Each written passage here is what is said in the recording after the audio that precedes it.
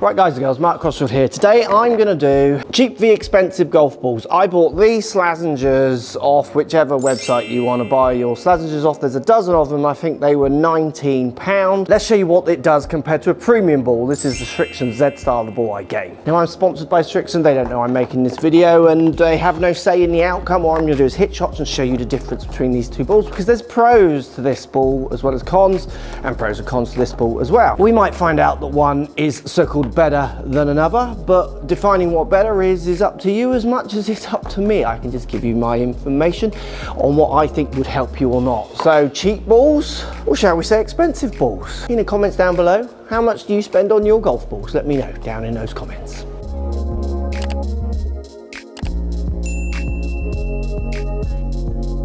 So we're going to do the normal 4 disciplines: 15-yard chip, 100-yard shot, and then a 150-yard shot, then a drive. So in theory, the distance ball, you're going to be looking at more distance, you would hope. But let's see what you sacrifice to get more distance and if it comes out. Round one though, let's talk packaging.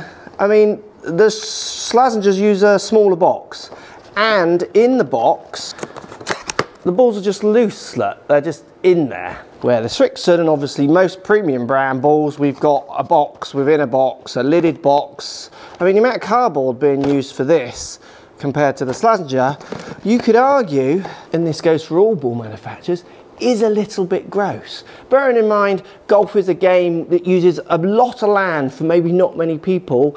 Is it not time that the manufacturers of golf balls stop competing just on the beautiful of their, or the loveliness of their packaging, and start thinking about, you know, the planet that we all want to still play golf on? So round one, packaging wise, even though this will feel cheap, and that's the problem, we're to blame as much as anybody else, it's got to win, has it not? Saying that, I don't know which one is recyclable either, so they might win back by one being recyclable or not. But less packaging on golf balls. Come on, golf companies, let's get on it. So I'm going to start with the Slazenger 15-yard chip shot. I'm using my 58 degree. Oh, hello. That popped up very high. Oh yeah, and again, that is hitting like way up the screen. That is amazing.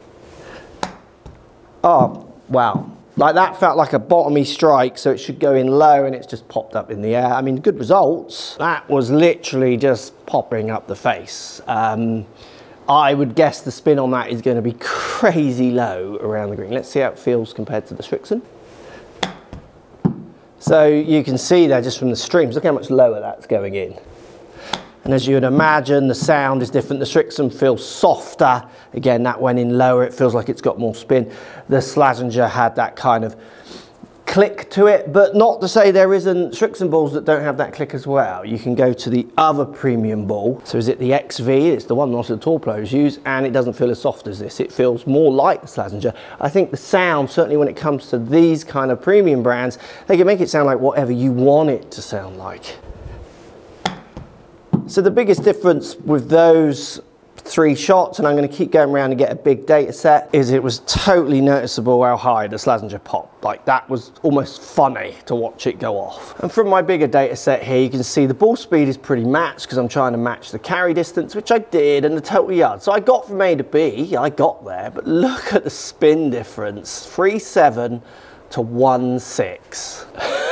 1,600 revs with the Slazenger. That's what's popping up in the air. If you think about the dynamics of a wedge shot, so you've got an impact and there's going to be an element of the ball slipping on the face, because obviously it's not rebounding like it would off a straight face, and the way that ball cover reacts with the face will make it grab, which then makes it go in a little bit lower. If it doesn't grab, it's just going to pop up in the air, which is what we saw. And look at the launch angle. I don't think I've ever launched a standard chip 43 degrees. 32's in my window, and I can make that go higher or lower by manipulating the loft. It's kind of correct. This is way too high. We're going to move up to the 100 yards. I'm going to use my 52 degree. Round 1 or round 2, because the packaging definitely went to Slazenger in my opinion. Yet no brainer on the chip shots. The Slazenger, like, it's a noticeable performance difference. Like, you're saving money, so you're going to win on money on this one, but you'll lose in performance in that area, and it's huge, like it's massive. How different is the performance as we go up through the different elements of loft though? So we're going to start with my Srixon, 100 yards, 52 is just a nice one for me. I don't really have to think much, it's like a decent strike, it's like in the number. It's going off out as I'd imagine, it feels medium to soft. Feels reliable, like again, that flight relates to what I felt with the strike. And if you watch any of our videos, when you get in different lies, you'll hear us say, oh, that one came in low and spun, or that one popped up in the air. There's always that element of non-control from the elements of outdoor hitting. And that's what makes golf so brilliant. This is a dry indoor test where I'm trying to control everything as much as possible, but you're always going to get the variability of outside, which is what makes golf so great. The fact that on an indoor test, a dry test, I get little variability, so less variability, you're always going to get an element. That makes me feel more confident than to apply the conditions to that baseline, if that makes sense. And this is where maybe a good bit of equipment in the ball can give you some consistency, because what happens is we're only going to take the consistency away from our abilities and from the variations of lies that we get in. So let's give this Slazenger a go, 100 yards. Oh my word. I mean, look at the stream, look how much higher that's going. I mean, I've hit a shot, it's there. A little bit more run out as well. Now, I am scared I'm going to hit the roof with that. Oh, wowzers. Like, that is ridiculously high. But not stopping, it doesn't seem to want to stop. So obviously in a distance ball, this makes a clippier sound, and that's such a common thread with golf balls. Softer golf balls feel like they're going to stop more, firmer golf balls, so the clickier sound feel like they're going to be powerful. And I'm not saying this ball won't be powerful, but at the moment with lofted clubs, it feels more like it's just going to shoot to orbit. Oh yeah. Like those streams, you can just see it. Look at the animation. Like they are hitting barely the top of that net. Wowzers. Look at look at the difference. 8,400 revs with the Z-Star, 2.6 with the Slazenger. 2,000, that's a driver spin with a wedge. Like, that is outstandingly different. And then again, we see it in the launch. And how many of you in the comments down below, when it comes to your wedges, the most common problem that we see with amateur golfers, you see it with Rory on our videos, is pros are very good at launching wedges through like one window each time, so very consistent with their launch angles. Amateurs or lesser skilled golfers, they'll have one that launches through the window, then they obviously fin one, but they'll hit one okay, and it just pops up in the air because they deliver the wrong loft, comes up short right.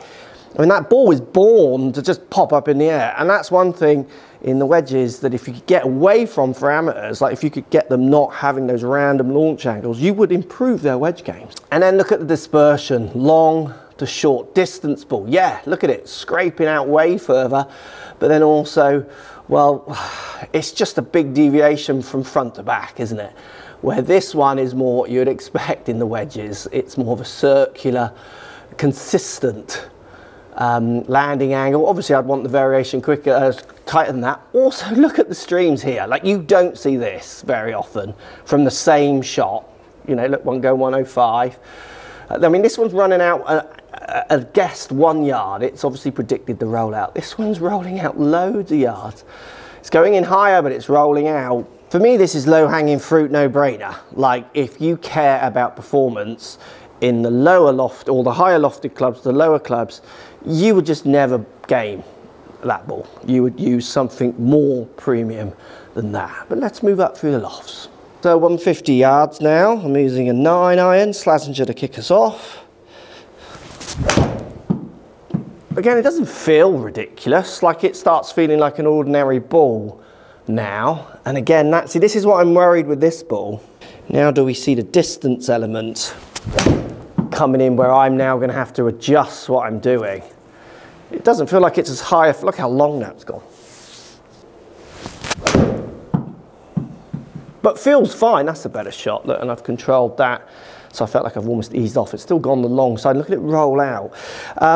It feels fine. Like when you start hitting 150-yard shots, it feels like many golf balls. It doesn't feel as funny like it did with the wedges. Same shot with the Srixon.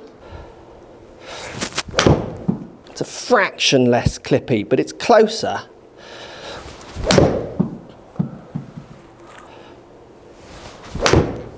So this is really interesting now. You see the ball speeds matching as I try and find the distance. You can see the launch angle now falling more in place. You can see the distance is there in the Slazenger ball. The distance is really showing through.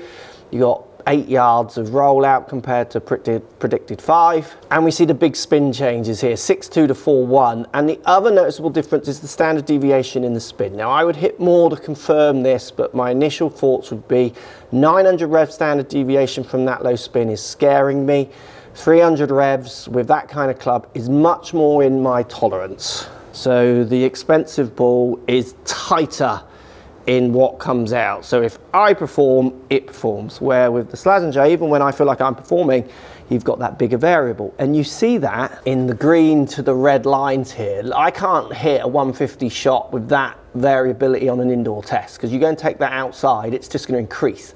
The same way the red circle would increase, but I want it to increase from the smaller amount. Again, you work your variability into there.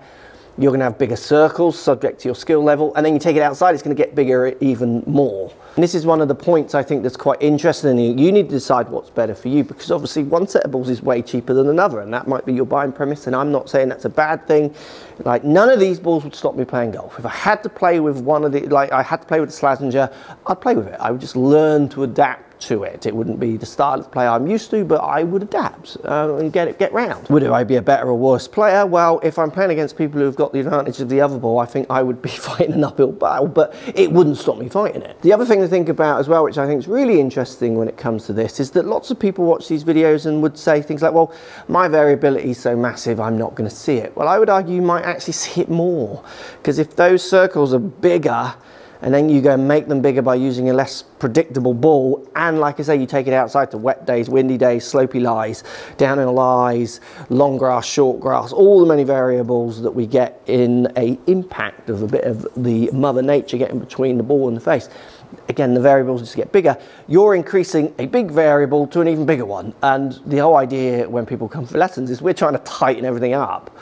All I see at the moment is this ball is just loosening everything up. Apart from your pocket, it's tightening your pocket, isn't it? Keeping your wallet tight. Let's go with the big stick then. This is where I think these ideas of distance should be playing through. It's a distance ball. You want extra distance. Is this the answer? And that's a good drive. Look, it feels good. Like, that feels good off the face. It's a slightly louder sound, but not louder than many other balls I've played. Again, a decent drive. You can see it falling out the air, but I have hit that highish toe. I mean, there's some good drives, and we're going to hit more. I like to get up to at least 15 shots with each one of these tests. That is out there. Like, that is a distance ball. Is this the answer to my longer distance? That was out there. Right, let's compare that to my Z-Star. And when you get up to this point, I've said it in lots of the ball reviews, it's the club that starts shining through for the sound and feel more. Not much difference in these two for feel. Can't imagine many people are buying balls for the feel off the driver, particularly. Right, that's the batch of shots. Let's see where this distance really is. Right, this is really interesting. So the Z-Star's got more ball speed on average. It's amazing. 162, which is quite quick for me, to 157 with the Slazenger. So that's the other way round to the way most people would think it goes, but that doesn't surprise me. And then two things with the spin. So 2.5 spin with the Z-Star, which is about where I am. I want to be around 2.2, but I've got 400 revs standard deviation on that, so some higher, some a bit lower. Launching at 13 degrees if we round up, compared to, again, a higher launch. Always higher launching with the Slazenger. But look at the standard deviation, nearly was 6.5 rev, 665 rev standard deviation on a 1.8. This ball can spin down at like 1.2. 1,200 reps, like that is falling out of the air. Loads of amateurs that I teach, their ball just falls out of the air with a driver, like it just dips. Trying to get better flights for them is a key to helping them hit better drives consistently more longer. This ball, with its again bigger variable, slightly higher launch but dipping out the air shot that's in there from ridiculously low spin, you could argue that would be damaging. Like, you would see that. Like, I reckon I'd be able to stand on a tee and watch students of different handicaps hit that ball and think, cool, that one's really dipping out of the air. And then if you look at the distances are interesting, so 276 to 279, more carry out the Z start, which you'd imagine from the like more sustainable spin, but then the predicted roll is a little less, so the distance ball is a little bit longer, you could argue, but yet again the short to long is a little worrying on the green.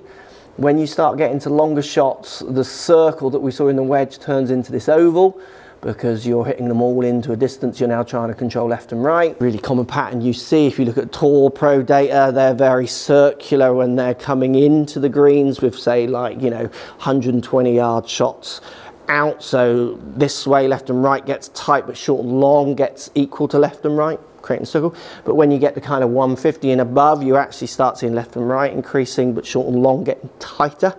It's quality of strike, and then obviously that's quality of equipment as well, plays into that a little bit too. So hard to choose on these two in the averages. Much easier for me to choose in the fact that it launches a bit high and the standard deviation on the spin is scary.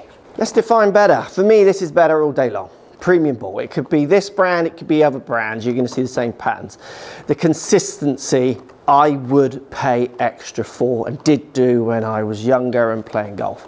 I would never game that kind of ball. Now, if you're losing 5 balls around, do you really want to lose that many balls? No, play them. Again, my point with both of these, this wouldn't stop me playing golf. It would just make me change how I play golf. I would still play with this. This wins on packaging.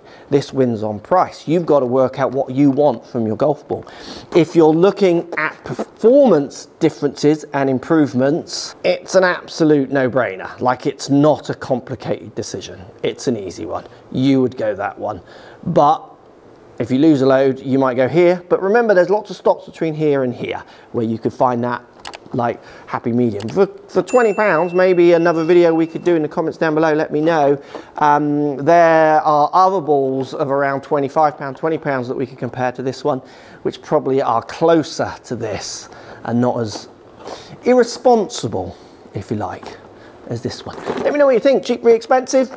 I think expensive wins. Let me know what you think would win for your game in those comment section down below.